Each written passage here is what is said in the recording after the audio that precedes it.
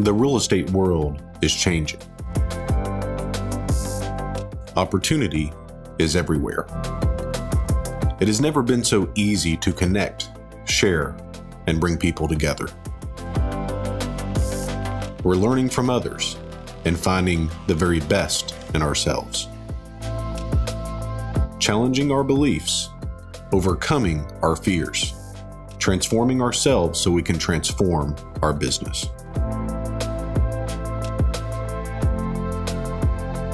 This is Investor Creator. What is up, real estate investors? Brad here with another episode of TMC, which is not to be confused with TMZ. Which is a whole different other selection of entertainment. Yes. Maybe more entertaining, but not as impactful, I hope. But also not to imply that we don't have our own little bit of funniness, zip-dee-doo-dah-ish around here. Yeah, zip-dee-doo-dah. That's always been the way that I've been described. So that's fantastic. We got my main guy here, Tony. If you don't know Tony, this is Tony. Morning. And we are off of a 3-day weekend. So what did you have going on this weekend? Well, we ran up to East Tennessee to the mountain. Okay. And little village up there called Rugby we go to a lot. And I pressure washed a deck. Oh, nice. I hadn't done that in a long time. I don't know if it pressure washed me or I pressure washed it, but I was tireder than the deck was. The deck felt better than I did when I was finished. So how long did that take you? It took about 2.5 hours. Yeah. It had not been touched in about 20 years. Wow. It actually had live algae growing on top of it. Is this new house that you bought a couple weeks ago? Yeah, it's the carriage house deck that's out there. It was actually, that carriage house was built in 1881 also. Wow. And it originally held the carriage and the horse that pulled it. They didn't have vehicles up there then. Yeah. And so it's been turned into a lovely loft apartment. And so we're renting it out to a lady. And so I pressure washed her deck and got it ready. So yeah. And Tony bought it with owner financing. Can you believe it? I've never heard of it. I understand. I bought both of those up there with subject to. Yeah. Yeah. So with owner financing in the beginning, and it gets you to a point, if you're going to Airbnb, it gets you to a point to where you can show a 2 or 3 year track record of that income. Right. Put you in a whole different place if you're going to finance it with a bank then. So. Yeah, it makes sense. Yeah. Makes sense. So my Memorial Day consisted of, so generally what I like to do on Memorial Day is do the Murph workout, which is a CrossFit workout, and in memory of one of our fallen soldiers, and then cook out. So I usually have some folk over and that kind of thing. Mason, my 3-year-old, was a bit under the weather, and so we didn't want to expose everybody to that. So I did a 10-pound brisket, and it's me, my wife, and 2 children. And my wife doesn't really like heavy barbecue beef. Yeah. So she did her best. She might have had 3 bites, and then my daughter, who's 40 pounds, we split a 10-pound brisket. So you can imagine we had a little bit left over, but it didn't exactly go as planned. But little man's feeling better. So you're trying to tell me that James and I missed out on brisket because Mary Beth ate the other half? Yeah, it's all gone. None of it remains, and so we have a very fat and happy little girl right now. But no, she's 40 pounds, and she probably had a couple more bites than Mama did. She's dainty. Yeah, she's quite dainty. Yeah, very much so. So, but we're headed to East Tennessee ourselves end of the week. So we're heading that way. Yeah, up to it's Gatlinburg, right? Yeah. Okay, that ought to be fun. Always good to see friends. Yeah, David Alexander and the crew. So David has his mastermind twice a year. Usually summer and then winter. And so we're going to be going up there. David, first time I've been to his in a while. Yeah, it has been a while. I guess the last time was when we were in White House or something up there. Yeah, that old house. Yeah. And so he gets 2 big cabins. One of them has an indoor pool. I know you like to swim. Oh, yeah. So we got the indoor pool. So he'll get 2 big cabins, and there might be 30 or 40 of us up there. Okay. From all over the country. And, nice. I was thinking today about just frankly how lucky I was to start under David. And I always try to pay tribute if I can. David created the sub-3 deal structure that we use, and a lot of the deal structure that we use. And so I was thinking the other day, well, I think about it all the time, out of the entire country of investors that trained at that time, how lucky I was to start with him, because not only did he know how to navigate that market of 2010, but he was real, which is something you don't see a whole lot of. Yeah. You know, so I think all the time, and I try to pay tribute, even though, you know, we've had people that have done 40 deals with us in 1 year, you know, after really struggling. And then they go to teach something that I think after 40 transactions, you should know. Sort of, you know, well, you definitely should know what you don't know. That's right. And after they started training people, after doing 40 deals, they came to me and said, "Hey, how do we deposit an escrow check?" Oh, yeah. You remember that? So, which, you know, I'm glad they're doing well. So we're excited about going to David's mastermind. You know, he's also, like what you said, so much more. There's so much more is the creative way that he sells. Yeah. I mean, he has no boundaries. He has no boundaries with anything. It is just, you know, in late nights when he gets to drawing on a whiteboard, it's just crazy. And he'll go, "Oh, I could have done it this way." And he'll think of it while he's in midway training, and he'll just start designing it. "Well, give me a second. Let me design this out and see if this actually works." Yeah. So David started me when I was 23.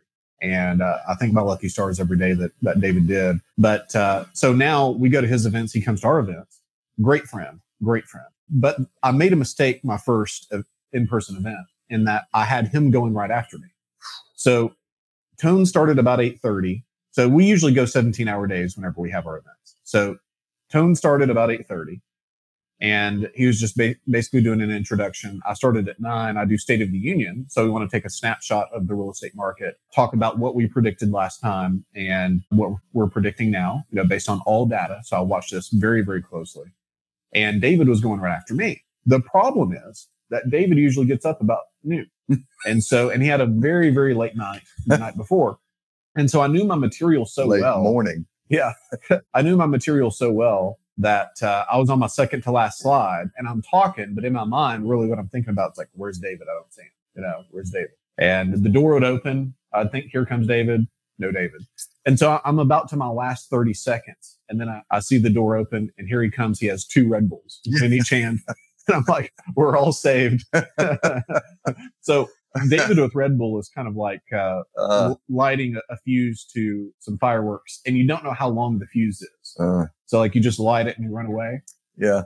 I heard somebody try to tell him they were concerned about how many Red Bulls he was drinking in a daytime, you know. Yeah. Well, that's yeah. And he said his response was, "Really? Let's talk about your diet." Let's discuss your diet. Do you know when you're leaving to go up there? I don't. I have no idea. All right, cool. We'll talk about that. Okay. Today we're talking about tired landlords. I've just been trying to get through this past weekend. Yeah, well, I understand. Yeah. Today we're talking about tired landlords. This is the finality of the Big 5 series that we've been doing. So over the past, I guess now with Amanda jumping on in 1 week where we couldn't make it work schedule-wise, the past 7 weeks, 5 of those weeks have been talking about the Big 5 motivators that we see. And these really encompass probably 85% of our transactions. I used to really track it, and it is a very, very high percentage of our transactions come from these people that are one of these 5 big motivators. And so we're talking about tired landlords now as a finality because we see that being a tired landlord is usually coupled with one of the other 2 big motivators. So pre-foreclosure and inheritance. So to talk about these specifically, a lot of times someone will sell a house or buy a house before they've sold their current house. And so they decide, well, I'll just rent it. You know, my debt to income ratio can substantiate both loans. And so they rent the house, but they don't understand what we call professional tenants. So a professional tenant is a tenant that is as good or better at understanding eviction law than your eviction attorney. And so they know how to turn the screws and to do the song and dance to where they can stay in for an extended amount of time. And oftentimes these people don't really take care of the house. And so you have someone that was really relying on that incoming payment to pay the underlying loan on this rental. That incoming payment doesn't come in, and either they can't get the person out or the person has already left, but the house is in like a serious need of repair and the owner doesn't have the money. And so this is a big reason I want to get to, because that's one thing that we talked about, get to. We're not anti-rental. We're just very pro-note. Yeah. You know, creating owner financing, partly because of this. So in my entire career, I've never had a foreclosure hurt me financially. It's always helped me because in general, that the market is appreciated. We got a down payment. That was a substantial down payment on the front end. And so that mitigates a whole lot of risk. I'm not going to say any risk, a whole lot of risk of repair or damage that had been done by that person. Whereas with a rental, you don't have that. Right. You know, and there's a big difference in having someone that wants to be an owner versus someone that's a tenant and is happy to be a tenant. Mm-hmm. So within that, a lot of times the owner is needing that incoming payment to pay that loan, and they can't do it. So now they're in pre-foreclosure as well. The second situation, and I was almost this person, like we talked about inheritance last time. I considered taking the house that I inherited and renting it, but I decided not to because of professional tenants. And we talked about my grandmother's cabinets that she put on credit and worked nights to pay off because they didn't have cabinets when they built it. And I knew that that would upset me more than what is really fair or reasonable. And there's a difference between someone who buys a house they have no history with and they're going to rent it, and someone who inherited a house. That's a big, that comes from family. And that's a harder decision to make. For sure. So a lot of times your tired landlord is also going to be really a prolonged inheritance lead. So they inherited the property some time ago. Maybe it was 6 months ago. Maybe it was years ago. But there's still some emotion that's still tied with their precursors of being a tired landlord, which is inheritance or pre-foreclosure. So it's really interesting. It's pretty rare that I see a tired landlord that doesn't have a precursor, either inheritance or pre-foreclosure. It does happen, but it's certainly an anomaly.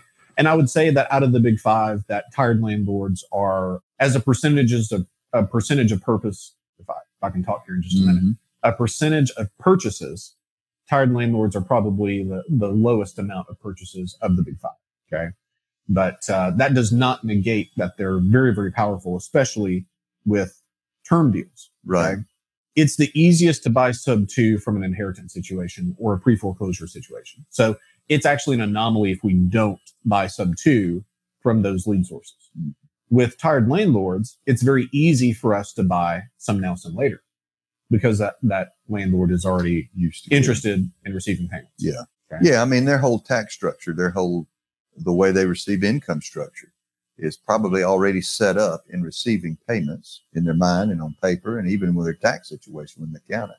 And so receiving payments would be easier for them than getting a big lump sum right now and trying to figure out what to do with it. Yeah, 100%. And it's normal for them to receive payments, but there was also a time when they were excited and hoping to receive payments. They had this idea of, I'm going to be a landlord and receive these payments and get that mailbox money.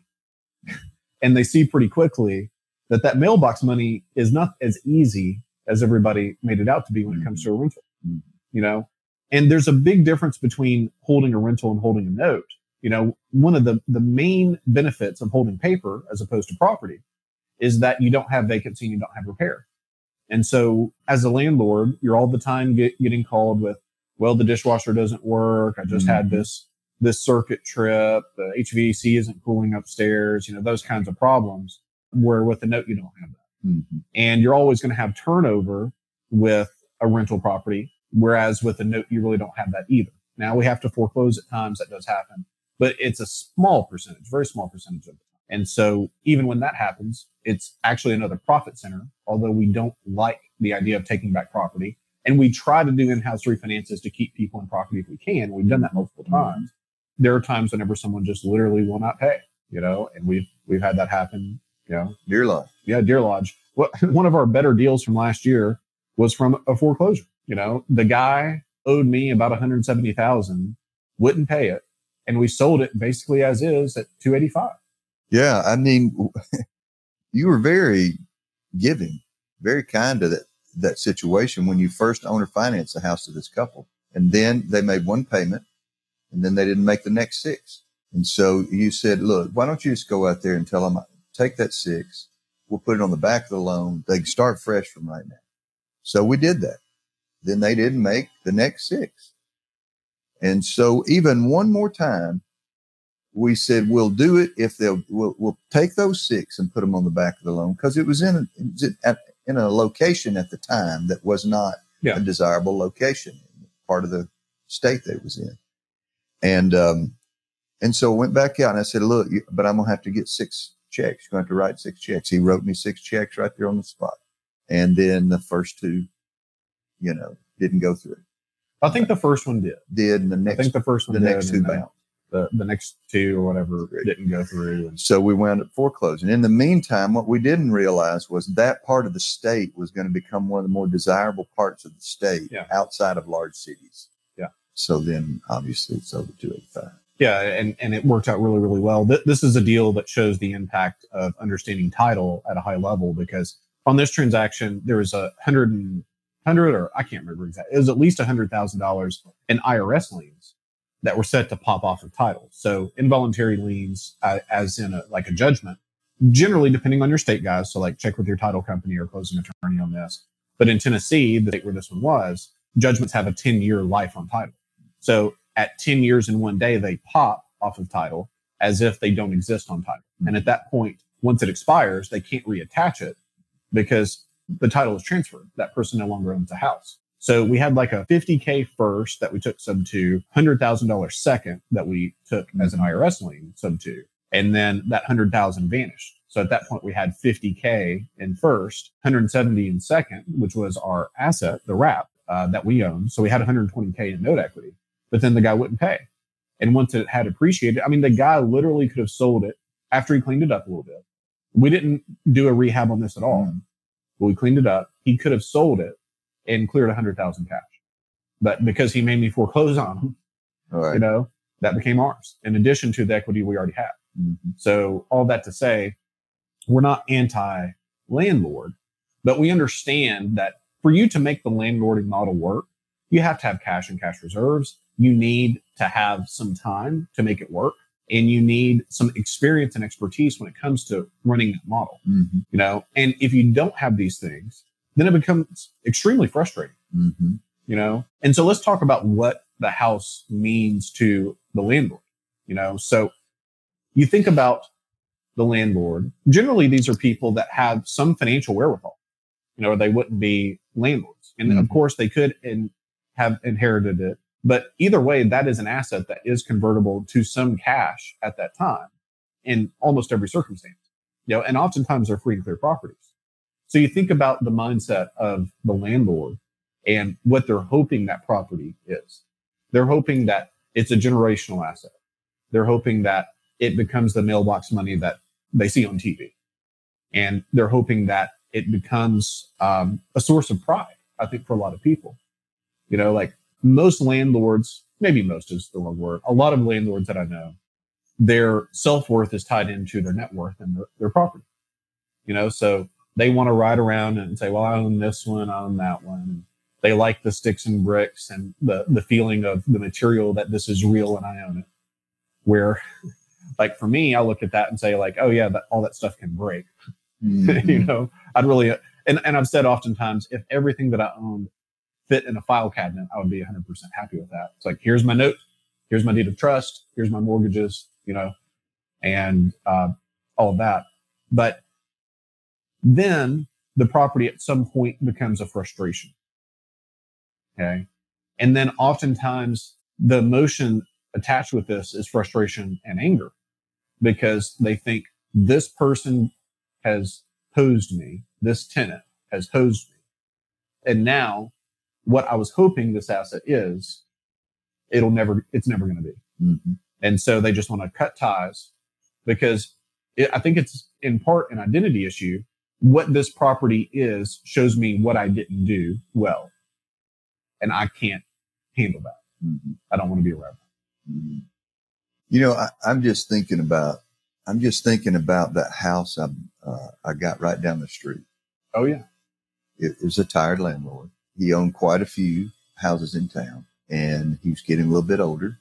Didn't want to continue to take care of them, so he wanted to sell 3. And I didn't even ask where the other 2 were at the time. But I saw him hammering a for sale by owner sign in his front yard and just pulled over and walked up and said, so why don't you tell me a little bit about the house and what you have going on? And went through the triage right there, found out everything in it, and wound up giving him one he wanted, wound up, the least he would take was 170. Found out, met the owners the next week. Met the tenants the next week. Found out they were about 6 months away. They'd been in it 3.5, 4 years. They're about 6 months away from getting their credit restored. I got proof of that and rented to them for like 9 months. They refinanced and sold it at $245. Boom. Yeah. And I told them, I said, you know, if you guys moved out, if I asked you to go ahead and move out and I rehabbed it, about half rehabbed it, I can sell it in this neighborhood for like $285. Yeah. So I will come off of some of that equity there. So you're not buying at top of the market. And they were going to be my neighbor too. They were 4 houses down. Right. And so I felt good enough how that worked out, but it was just a tired landlord. So tired that just the first person that walked up to him, you know, and said, hey, won't you tell me what you got going on? The least he could take was plenty good for me. I'll tell you, that's one of the crazier deals. We've got a lot of crazy ones. A lot of crazy ones. But the fact, like, here's Tony driving along down the road and fixing to turn into my driveway, about to turn into his house, and sees this guy. And we talked about this in terms of belief. If Tony had the mindset and the lens that deals are tough to find, you can't find deals in this neighborhood, there's no chance that he would have stopped for that deal. Mm-hmm. But he just stopped and had a conversation and did very, very well on the deal. And the fact that you bought the house from the landlord and sold it to the tenant is like the most fun thing. Yeah. And then the opposite happened. Steph and I showed up at the same auction 2 weeks ago on the same street that I live on. And I had already, the day the guy showed up, the house had been not abandoned, but had been locked up for 16 years. The mother would not let the son get in the house. He mowed the grass for 16 years. She finally passed away. She left a note, told him where the key was. He got in for the first time. It was full of stuff, completely full to the ceiling. But it was his childhood memories too. Yeah. So right there, I went right into it. Won't you tell me, you know, what you got going on with the house? A little bit about it. And just walked right into the triage. And at that point, he would have, the least he would have taken was 100. And it would have sold if it were cleaned up and cleaned up and painted and some issues. Probably sold for about 250, as you know, that way. So I was fine with 100. But he had a relative who was worked for an auction company. Mm-hmm. And he said, won't you just let me auction it off? You don't have to take it. And then you got this backup. You got a neighbor down there to buy it from. So Steph and I showed up the same thing. It sold for 160. Okay. Which I was happy for him. Yeah, good. I mean, and but those kinds of things, you just have to keep your antennas high. Yeah. And Steph is crazy good at this. Oh, yeah. You know, how she comes up with her houses sometimes, I'm just, well, how'd you find that? Well, I just showed up at an auction over there and nobody else showed up. You know, but I do think you have to have some creativity about how you're going to look at things. You know, we've got our, you know, the way that we market, that's our mainstream. Correct. But you got to keep your antennas up. Yeah.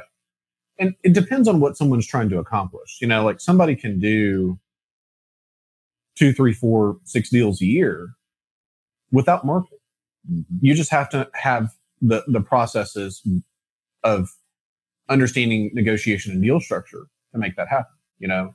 Yeah. So, I mean, you're doing probably 6, 8, 10 deals a year, something like that, just from network and driving down the road and seeing people put up for sale by owner sign. And I still old school, a couple nights a week, I'll look on Craigslist. Yeah. In your first deal, I remember how me and Tony got teamed up together years ago.